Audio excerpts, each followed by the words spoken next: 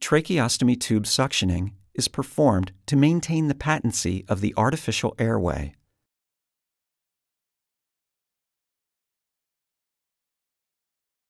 Pre-oxygenate the patient for 30 to 60 seconds.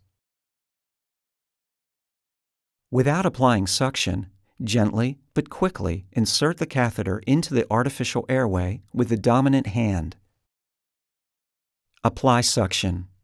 Rotate the catheter back and forth while completely withdrawing it, all within 10 to 15 seconds.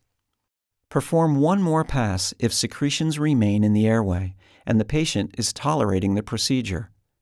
Hyperoxygenate for 30 to 60 seconds before and after each pass of the suction catheter.